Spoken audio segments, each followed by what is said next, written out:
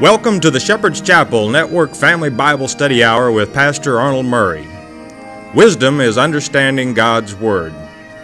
Pastor Murray's unique teaching approach brings God's Word alive with meaning as he takes you on a chapter-by-chapter, verse-by-verse study of God's letter to you, the Bible.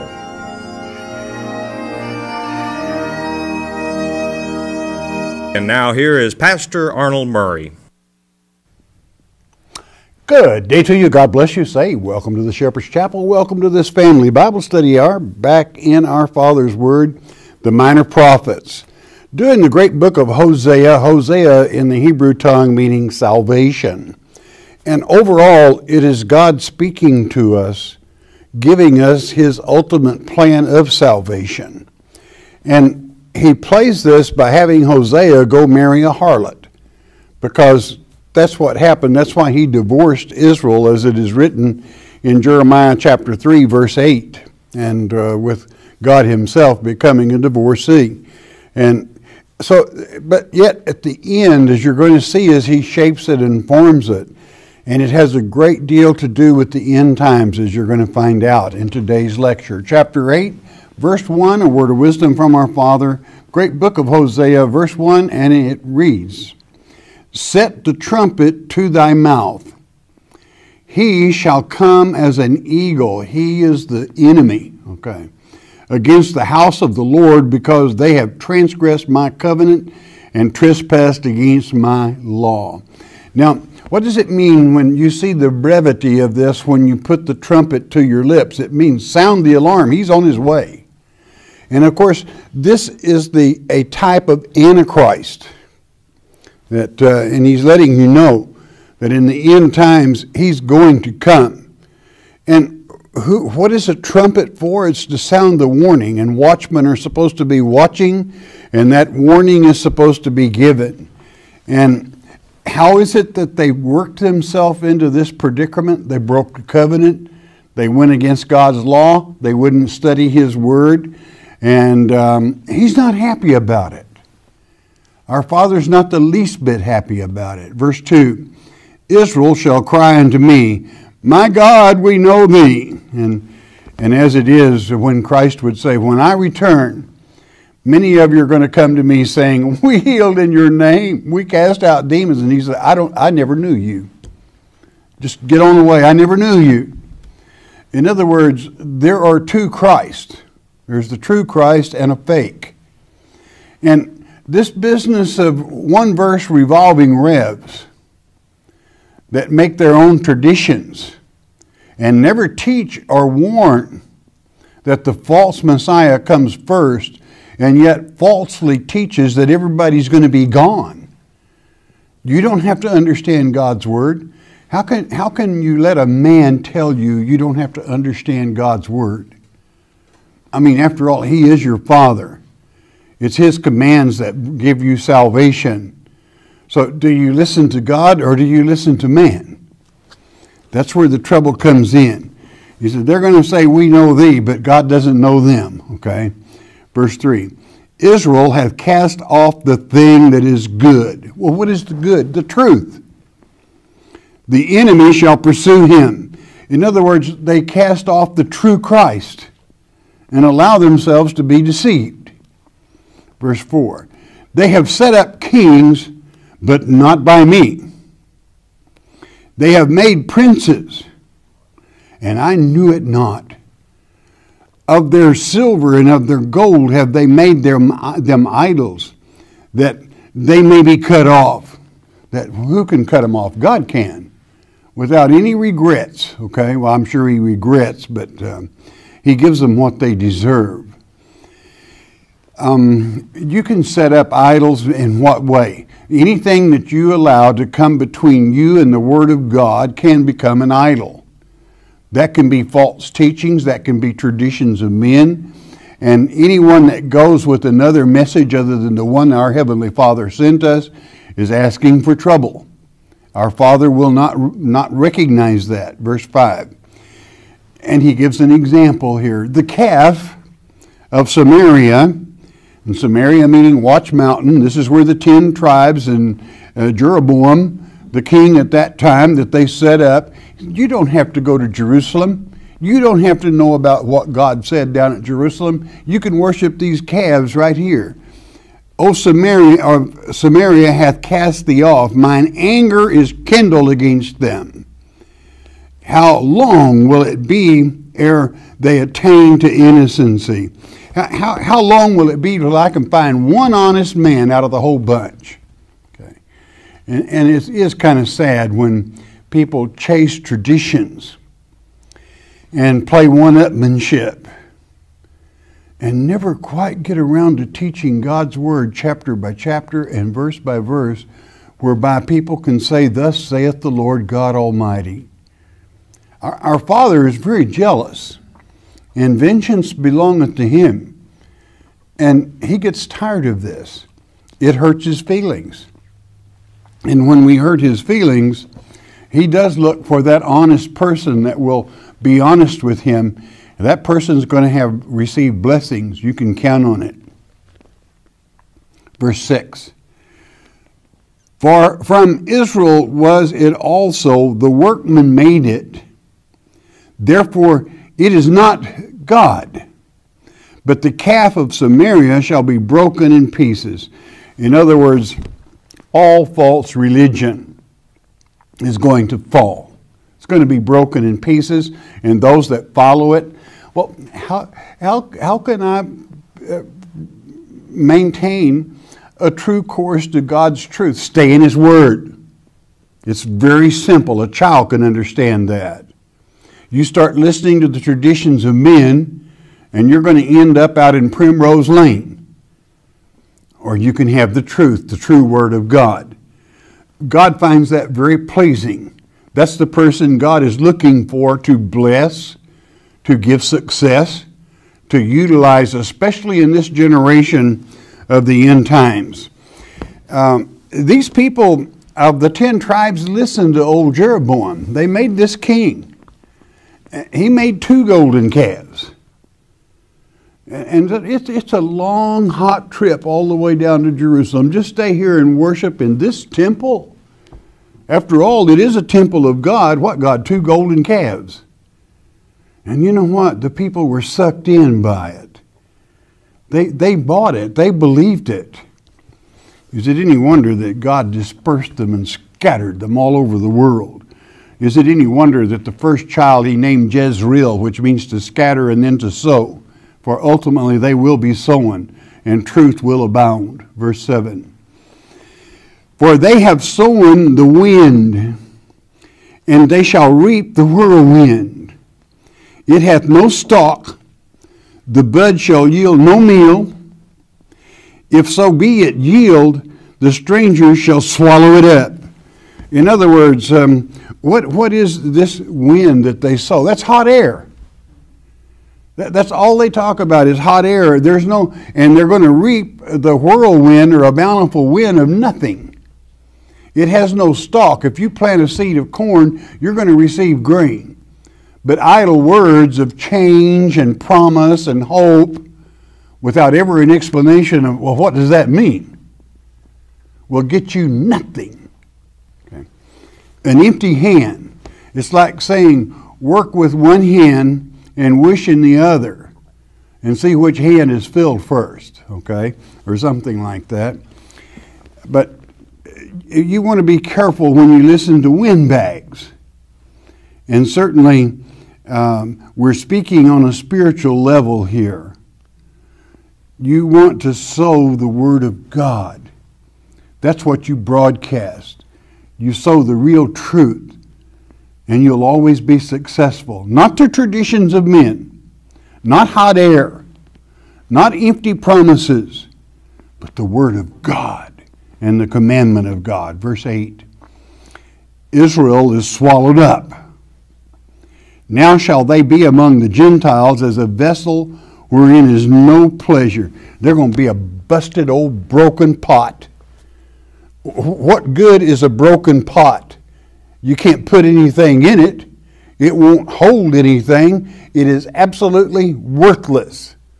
And that's what God's, go back to the idiom where God says, I'm the potter and you're the clay. He makes that pot and he forms it to where it is a good pot.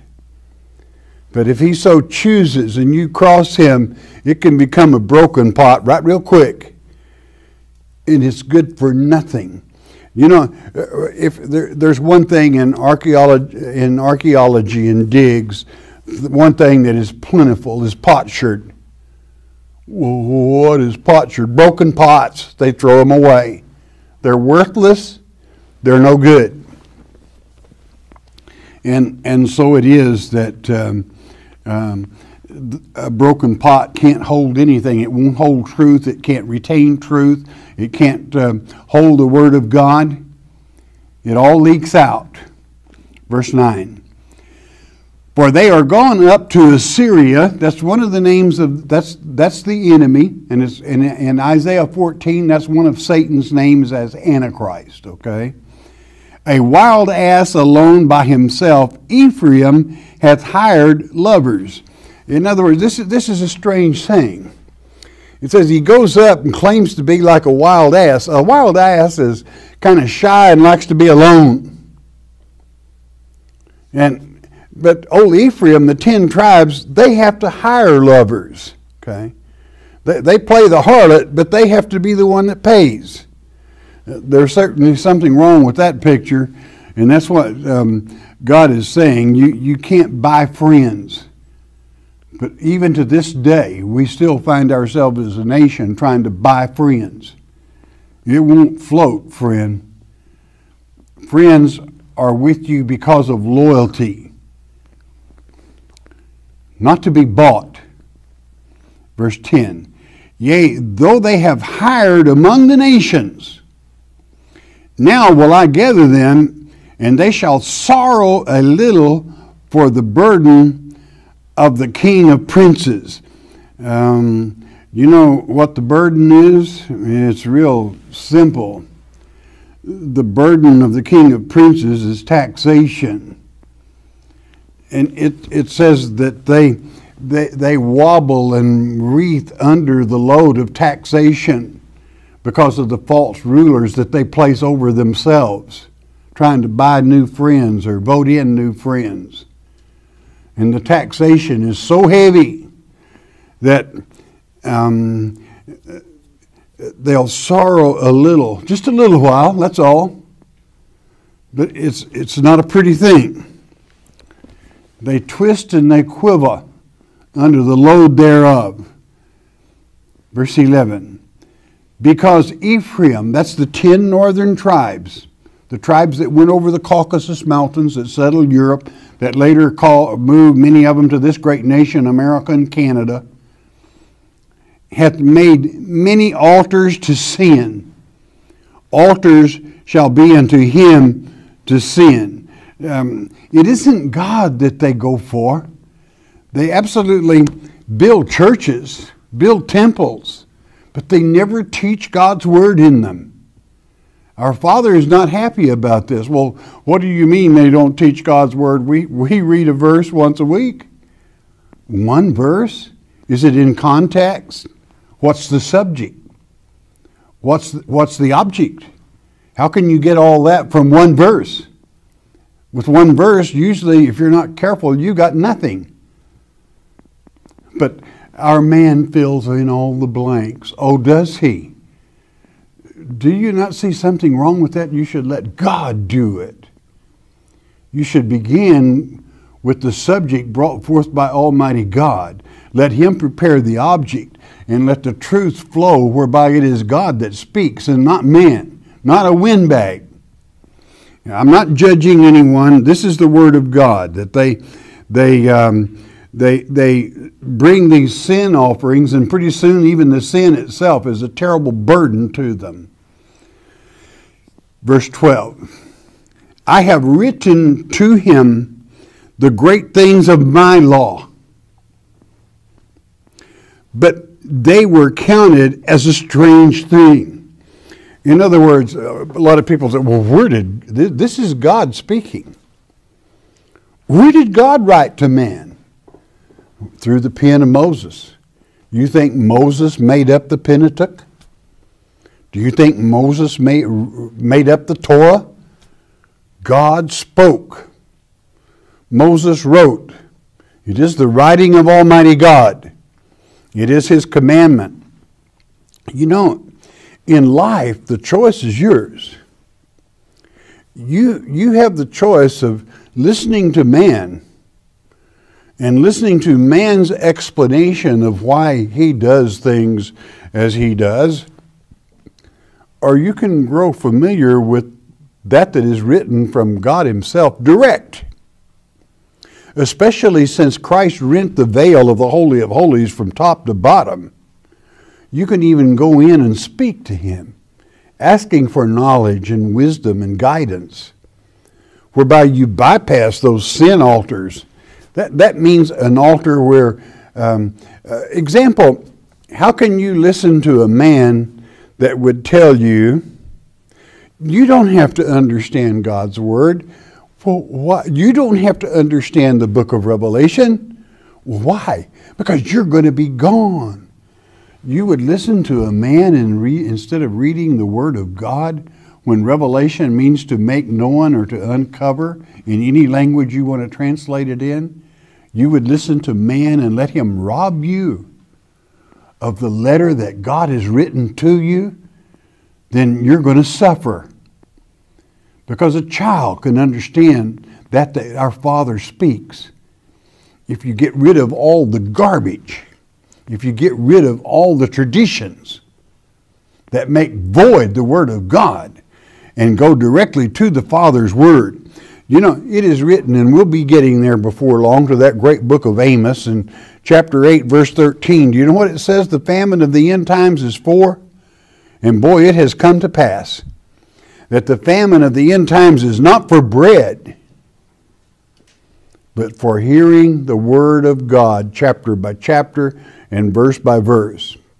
And in the beginning of that old chapter, it speaks of people trying to sell old wheat that's mildewed, with unbalanced, with crooked scales. That is to say, that would weigh out the bread.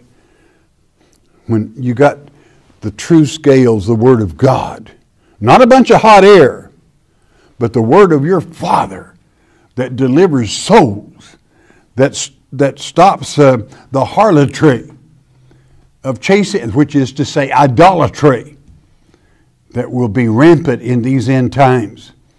What did he say in the beginning of this chapter to give you the urgency? Get that trumpet to your mouth and sound. You give that warning that the false one is coming. He's on his way. And you're not to be deceived. And the Father says, my law, my word is there to strengthen you, to protect you. Verse 13. They sacrifice flesh for the sacrifices of mine offerings and eat it. But the Lord accepteth them not. Now will He remember their iniquity and visit their sins. They shall return to Egypt. That doesn't mean literally. That means they're going to go into captivity again. Captivity by who? The false Christ. Do you understand what was said there? They take the offerings that are made to Almighty God, and instead of giving it to God, they eat it. They absorb it through taxation and many other things. It goes. And God never sees any part of it. And you expect God to be happy about that? I think you could understand. Well, what is it that Father really wants? As we learned back in the 6th chapter and the 6th verse, that God doesn't want your burnt offerings. He wants your love. Our Father wants you to love Him. That's why He has written you this beautiful letter. A letter giving you guidance and understanding, whereby you can be blessed and be prosperous. It doesn't matter what nations do. As long as you're in the way and the right path with God, He will take care of you. He will guide you and direct you and protect you. I believe that with all my heart, that we have nothing to fear other than fear itself.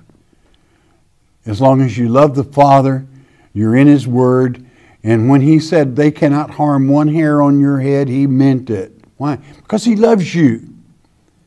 Because out of all the misguided, poor people, He has an honest person in you that seeks, and that's what He's looking for.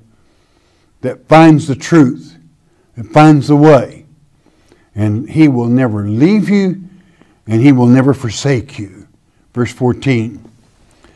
For Israel has forgotten his Maker, and buildeth temples. Oh, there's churches everywhere.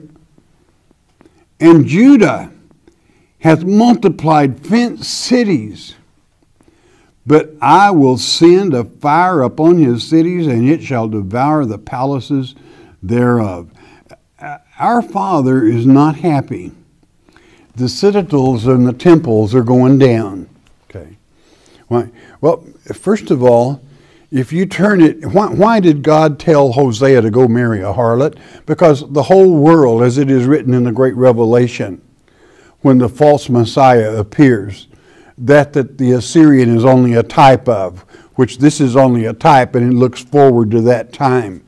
That the whole world, as it is written in the 3rd chapter of Revelation, the whole world whores after the Antichrist. Only God's elect that know the false Christ is coming first will not be deceived. That's why you put that trumpet to your lips. That's why you stand watch. That's why you give that warning. For we're that close. And you can sense the urgency in the Father's Scripture, in the letter that He has written to us, as to how the end shall, with the hourglass tipped and the sands of time running out, exactly how it's going to come to pass. There will be no surprises for God's elect. Chapter 9 and verse 1, continuing, Rejoice not, O Israel, that's the 10 tribes, for joy as other people, for thou hast gone a whoring from the God. Thou hast loved a reward upon every corn floor. In other words, this is an agricultural feast. Okay. You make your harvest, and you harvest anything and everything other than the true crop that God intends you to. And you even hire lovers and make a whoredom out of it, instead of sticking to the Word of God.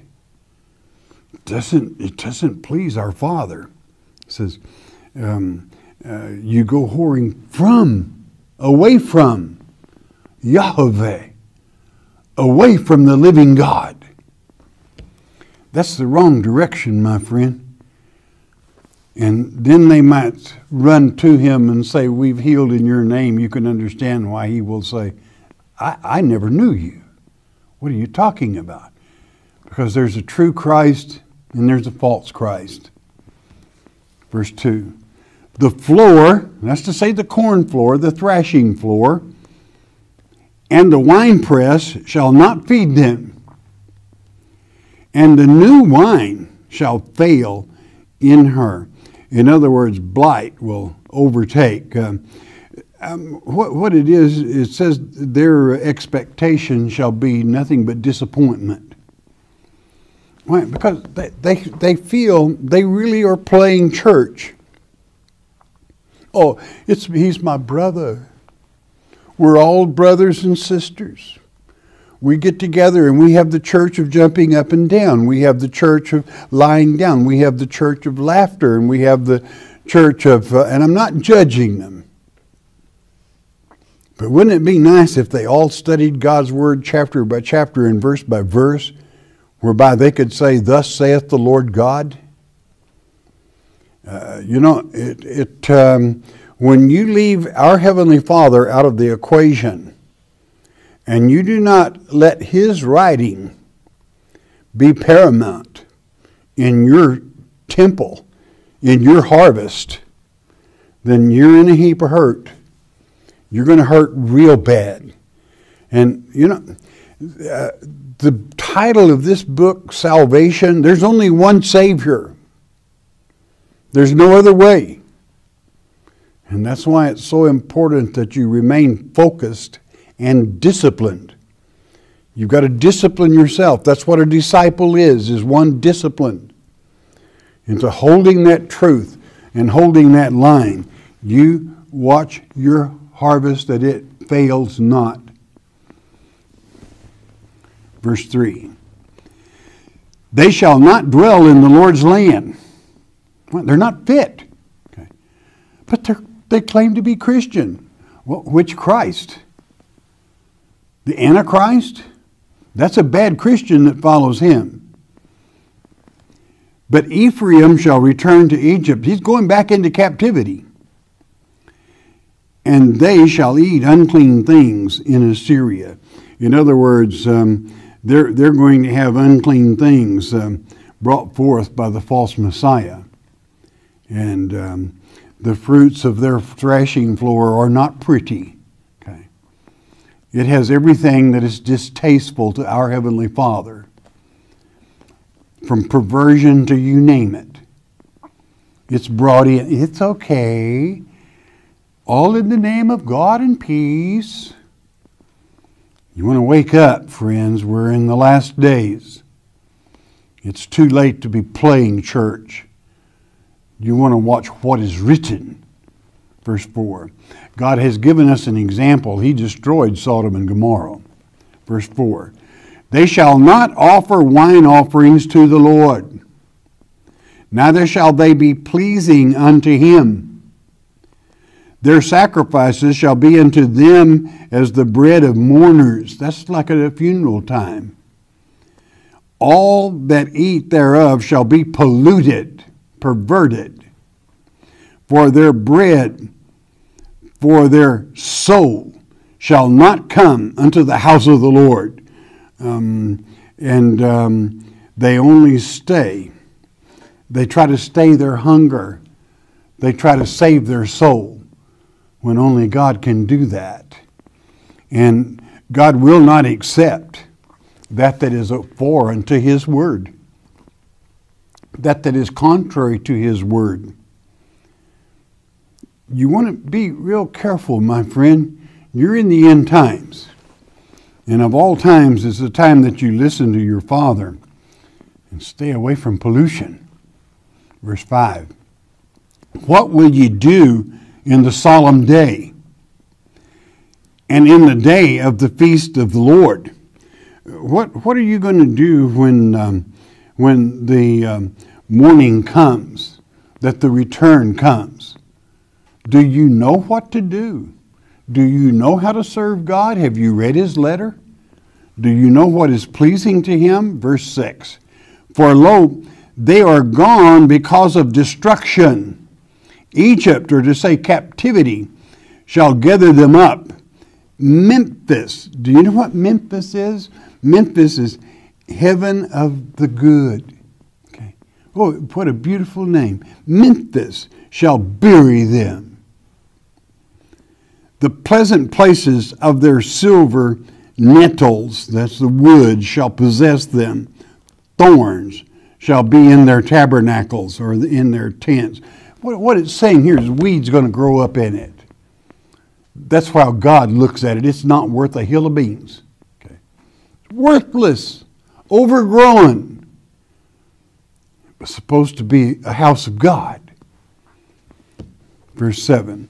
The days of visitation are come. It's going to happen.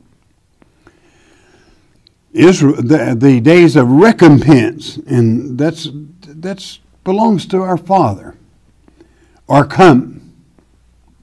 Israel shall know it. The prophet is a fool. That's to say the false prophet.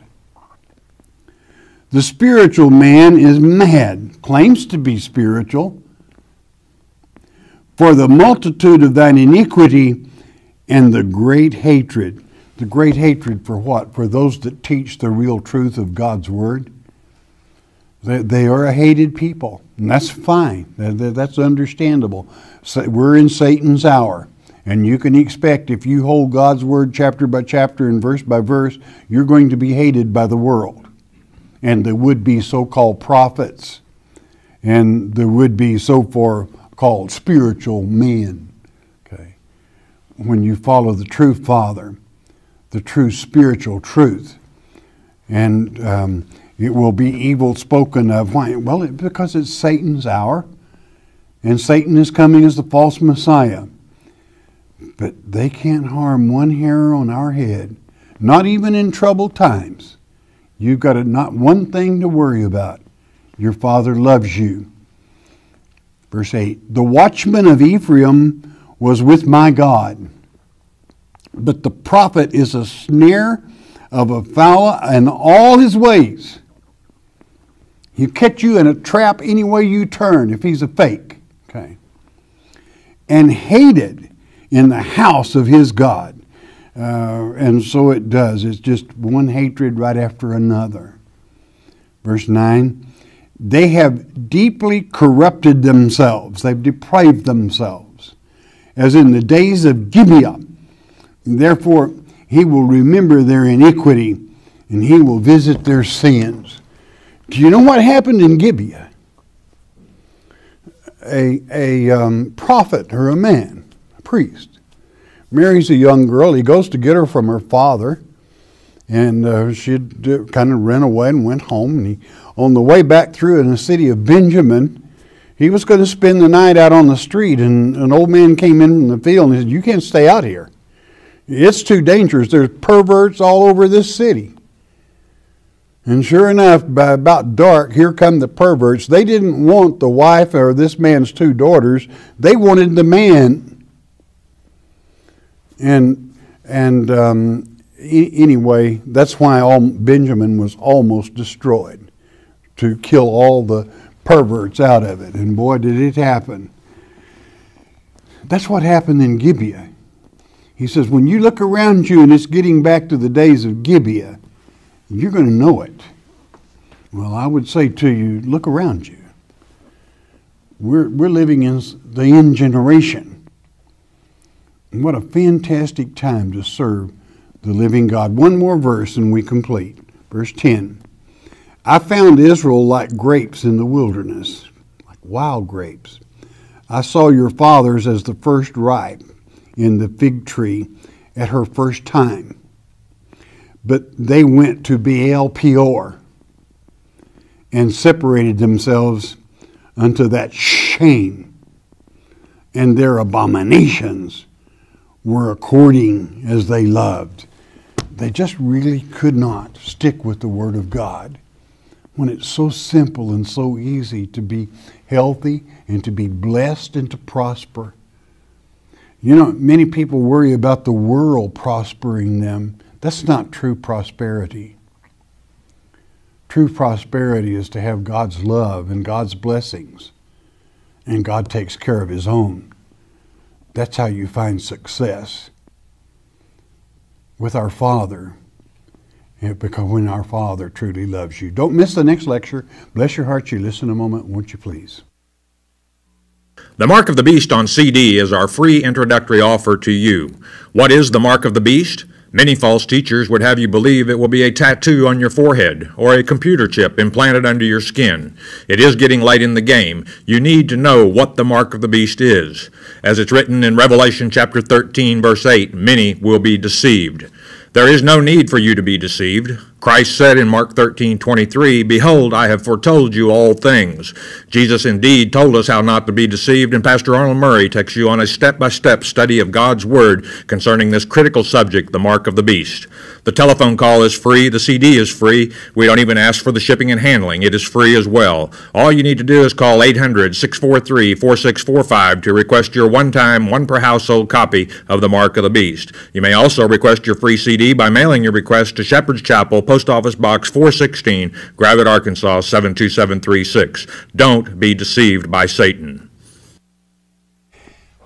And there we are back again. Let's have the 800 number, please. 1-800-643-4645. That number good from Puerto Rico throughout the U.S., Alaska, Hawaii, all over Canada. If the Spirit moves, you got a question, you share it. Won't you do that? Please never ask a question about a particular church, reverend, or denomination. Let's don't judge people. You know, our Father judges pretty rigorously, but yet fairly, always fairly, you know. Even if you are trying, if you're trying to find truth and you're trying to please Him, He's going to mark it as perfect and give you advice and help by direction and by leading. You can always count on it. Why? He loves you. You that listen by shortwave around the world, it's always a pleasure hearing from you.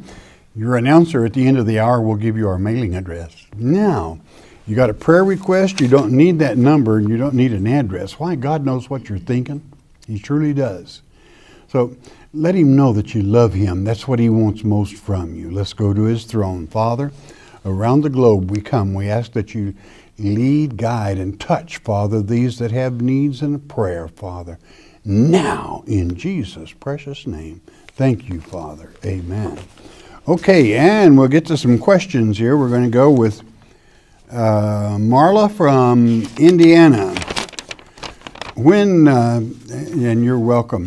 When Satan is tossed out by Michael and when he arrives at the Mount of Olives and pretends he is Christ coming from the heaven, or is he going to just show up as an adult? No, he will appear from heaven on the Mount of Olives. He is supernatural and with no proof of being born of the womb. He definitely will not be born of the womb. Never. An archangel or a cherubim are never born of the womb. Okay, never. Okay, they're a different category. Okay, a different. I will use the word class, but be that as it may. Dick from Pennsylvania. If God has more power than Satan, then why is there so much evil in the world? Also, do you think a person who has a wicked, mean soul can still go to heaven because they believe in God? What if they ask for forgiveness but still act evil? Well, God is certainly more powerful than Satan, but do you know something? Christ did a beautiful thing. He gave us power over Satan. And He gave us a brain. And He wants to know that His children can cut it. And He expects His children to use that brain and exercise that power over Him. He doesn't particularly care for wimps, okay, or poor me babies. He expects you. Why when the demons were who had possessed this man from the tombs, why did Christ let them go into the swine? Why didn't He just send them back to heaven and have them dead, gone, killed? Because He wanted us to do it. He wanted us to have the power and the authority to see that we could overcome. So, and you know, a person that is wicked, they may claim to be a Christian, they're not. Okay. A Christ man reflects and follows the path of Christ. None of us are perfect, and some of us make big mistakes. But as far as just being wicked all the time, that's only somebody claiming to be a Christian, okay? They haven't quite made the cut yet. Janelle from Texas. Janelle, sometimes people have a toxic imbalance or a chemical imbalance, and they're not responsible for what they do. So don't be judging your father, okay? Seth from Pennsylvania. Could you help me understand Matthew chapter 4, verses 1 through 3, the temptation of Christ, comparing the temptation to scriptures? They state that God cannot be tempted. What was Christ? He was our teacher. You know, as it is written in Hebrews chapter 2, God's not going to ask us to do something He hasn't done Himself, okay, through the Son. And Christ was teaching us how to withstand the temptation of Satan. Do you think Christ was tempted? You better read it again.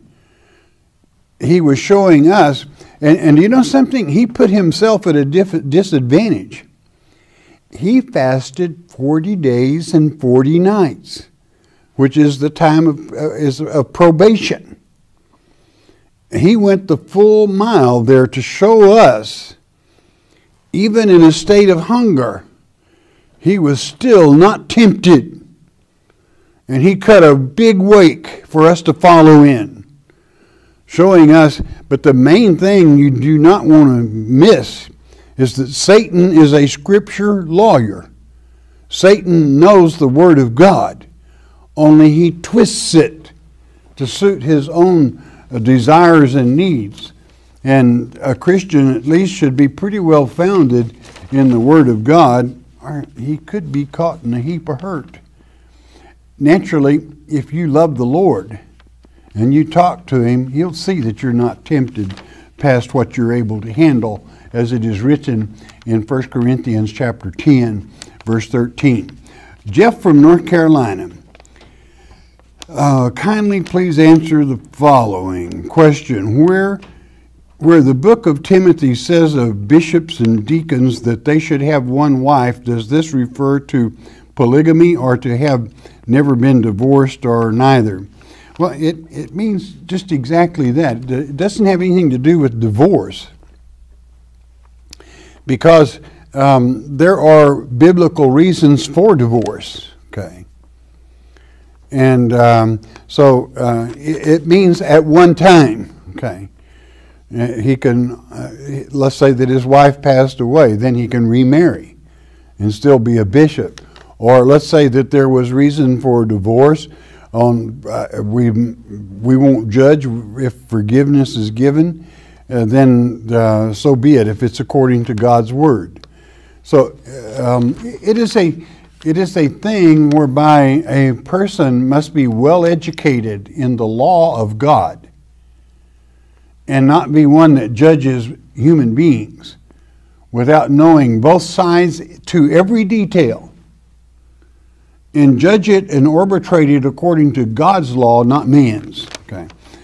Question 2, if a church pastor has a severe stroke that left him incapable of preaching, praying, or reading the Bible, can such a person remain pastor of that or any other church? Some have said it was a move of God to remove him from the role. Well, I wouldn't say that. Things happen. But naturally, if a man is incapacitated whereby he cannot teach the flock, then it is time to have another pastor, or for him to retire, period. Okay? That's just the way it is. Leroy from Illinois, please explain why Judas Iscariot had to point out who Christ was. Jesus was very popular and had many followers. He was obviously well known. I don't follow Elvis Presley, but I could identify him. Even without pictures, it is easy to see who the crowd is following. I tried to research everything I can about the Bible, and this is just a little thing that seems to have me troubled, and I pray you can shed some light. Well, I can give it a try. You know, sometimes you have to have a little experience in the actual deed of what they were doing. Let me ask you a question. This was not a Roman army that had intelligence to know exactly where Christ would be that night. It was dark. There weren't street lights at that time where he was. They had no way of knowing where Christ would be at that night. You know, the country is a pretty good sized place. But Judas knew exactly where he would be. So it was not only that he was to identify him, but he was to lead them to him away from the people.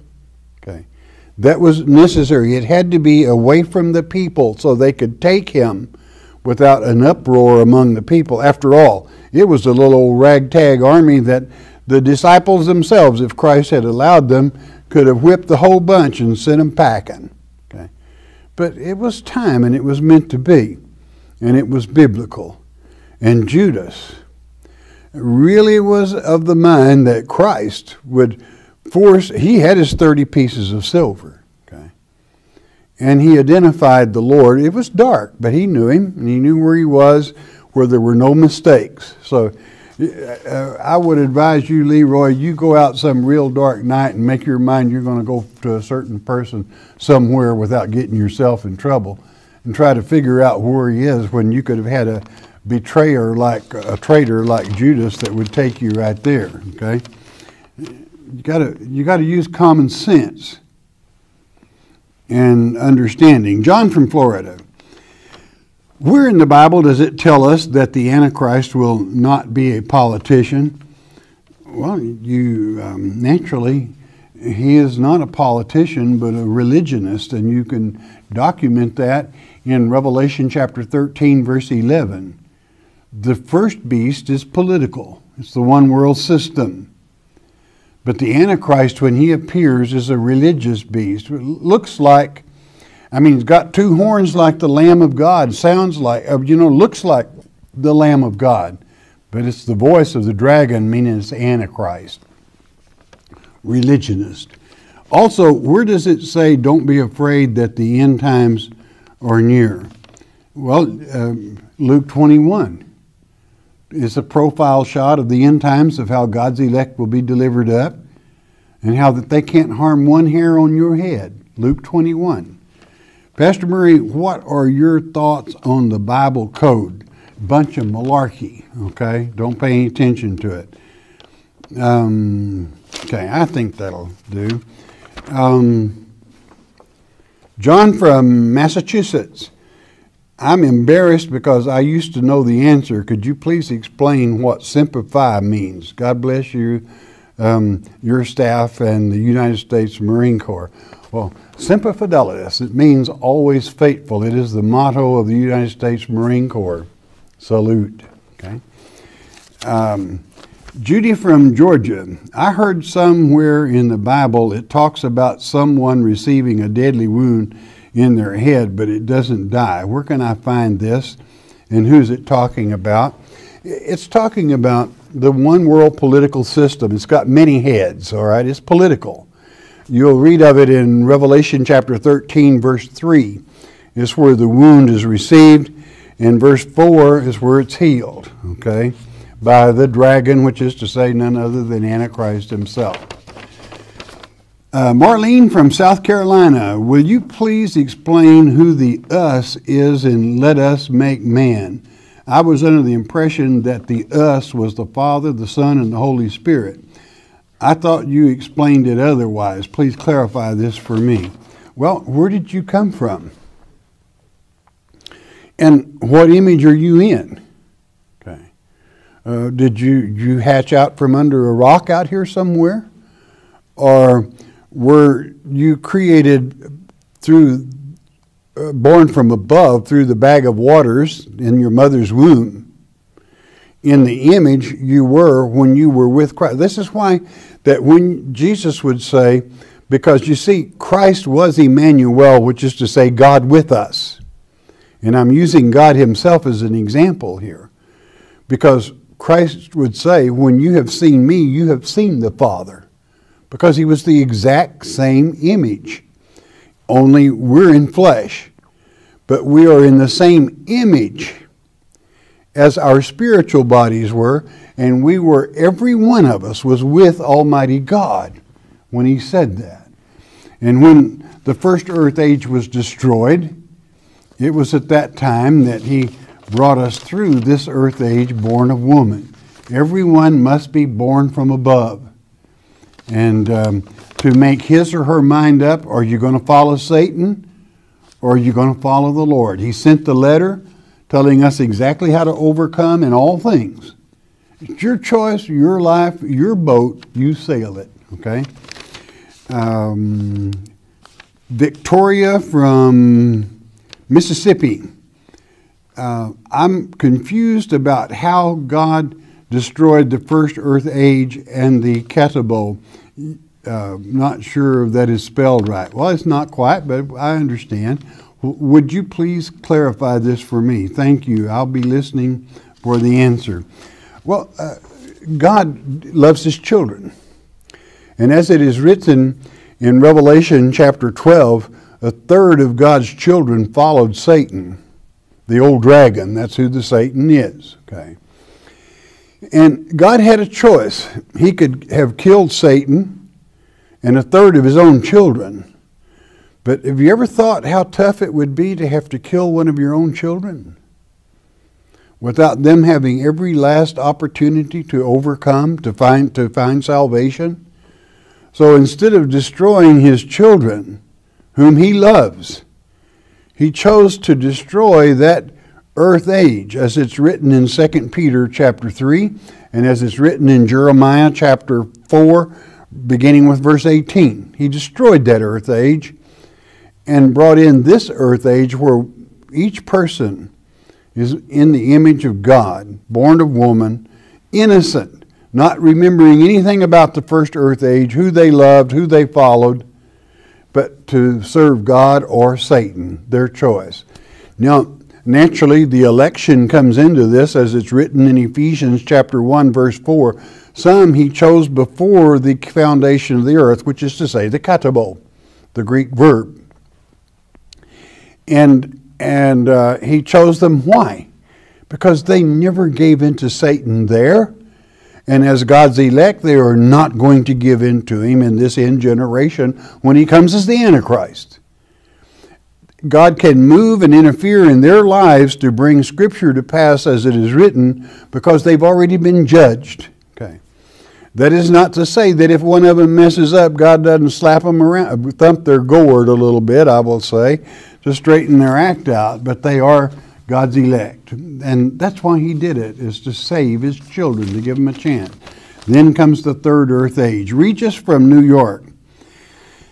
I have a question. In the new millennium, what will become to our flesh bodies when we turn into spiritual bodies? Different dimension. Okay. It is totally a different dimension. You know, it's very difficult to understand from to explain from the Hebrew.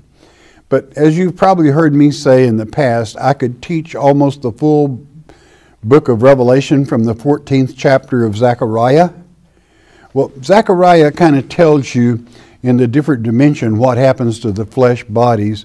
You can read it for yourself, but understand, flesh is just that. Our real body is a spiritual body. And the flesh body will go back to the dust from which it came, okay?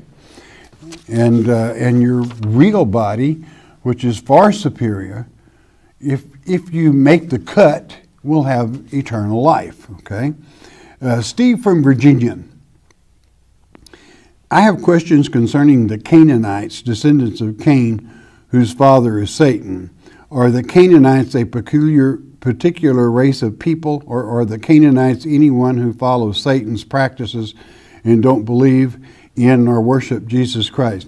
You are, it is very difficult in pronunciation when you're teaching to teach the difference. This is why many times when I say Kenite, I'm not saying Canaanite.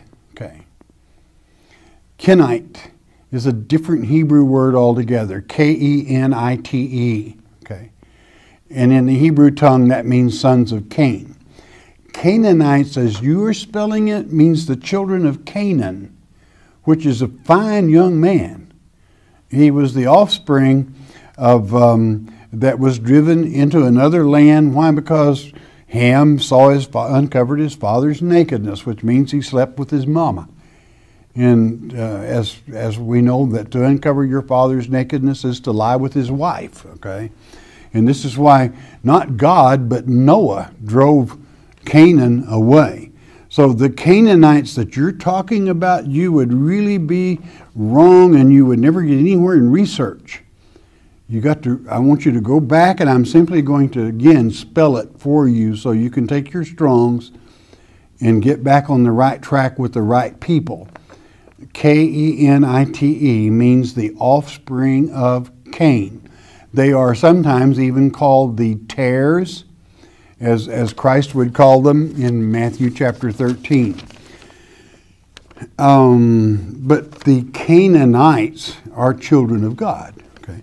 Patricia from Kentucky. I would like for you to explain Genesis chapter 9, verse 21 and 23 for my husband. It's ironic how one question follows another. Genesis chapter 9, verses 21, 23 speaks where Ham uncovers his father's nakedness after he got him a little bit intoxicated on wine. And your husband needs to read Leviticus chapter 20, verse 11. Anyone that thinks they understand what looking, it's not a pretty sight for you to look at the old man's naked body, all right? But it's not a sin, all right? Might be a little embarrassing, but it's not a sin, okay? The figure of speech to uncover your father's nakedness means to uncover his wife, your mother, okay?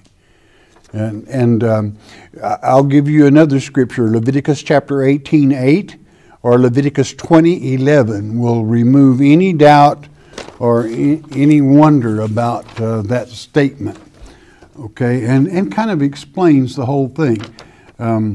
Many people teach that this would change one's race, and that's ridiculous, okay? That's not a natural thing. God created the races the way they are on the sixth day. I am out of time. I love you all because, why? You enjoy studying God's Word chapter by chapter and verse by verse. Most of all, God loves you for it, okay? That's why He sent you the letter, is so that you could understand His wishes, His emotions, His feelings, His love for you. Okay. Don't forget to tell Him that you love Him. We are brought to you by your tithes and offerings. If we've helped you, you help us keep coming to you. Once you do that, you bless God. He will always bless you. But most important, you need to do this. You need to stay in His Word. Set a little bit of time aside each day. Stay in His Word every day in it, even with trouble. Still a good day. You know why? Because Jesus is a living Word. Hearing God's Word with understanding will change your life. We hope you have enjoyed studying God's Word here on the Shepherd's Chapel Family Bible Study Hour with Pastor Arnold Murray. If you would like to receive more information concerning Shepherd's Chapel, you may request our free introductory offer. Our introductory offer contains the Mark of the Beast audio tape, our monthly newsletter with a written Bible study, a tape catalog, and a list of written reference works available through Shepherd's Chapel. To request our free introductory offer by telephone, call 800-643-4645 24 hours a day. You may also request our introductory offer by writing to Shepherd's Chapel, Post Office Box 416, Gravette, Arkansas 72736. Once again, that's Shepherd's Chapel, Post Office Box 416, Gravette, Arkansas 72736. We invite you to join us for the next in-depth Bible study each weekday at this same time. Thank you for watching today's program, and God bless you.